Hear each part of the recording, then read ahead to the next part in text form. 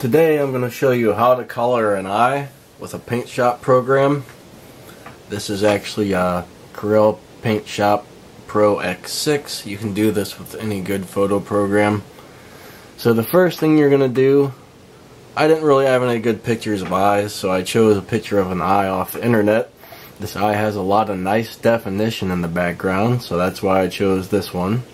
The first thing I'm going to do is I'm going to come over here to my saturation up or down tool.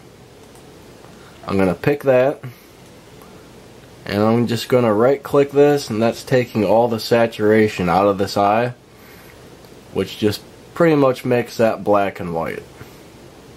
Very easy. Okay, now I've got a black and white eye. Next thing I do, I'm going to come to layers. I'm going to pick new raster layer. I've already got this. This will shorten up the time on the video a little bit. So once you pick the raster layer, I'm going to now make this visible, and you can see I just took my paintbrush and I painted all these colors over the eye. And you're thinking, oh, well that looks terrible, but what you do is you make sure you have this layer selected, the one you just painted on. You're going to come over here and you're going to turn that into an overlay. Click overlay and you can see through the paint now. So you can see all the definition in the eye as well. But you have all these hard edges. If you're just doing a normal color, you're pretty much done. That's all there is to it. If you're trying to do a rainbow like this and you want the colors to blend in a little better, so I'm going to make sure I have my layer that I painted on selected. I'm going to put a blur on this. Different paint programs will have the blur in different sections. So I come to adjust, find blur, I'm going to hit average.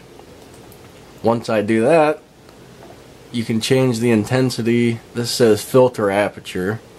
So I've changed the filter aperture to 31, which is the highest on here. Hit OK, and that has blended in all the colors together. And I now have my rainbow eye. After I put the blur on this, it did have some of the color run into the white of the eye. So I'm just going to take my eraser and very carefully go around the edges of this eye with the eraser until I get all that color out of there.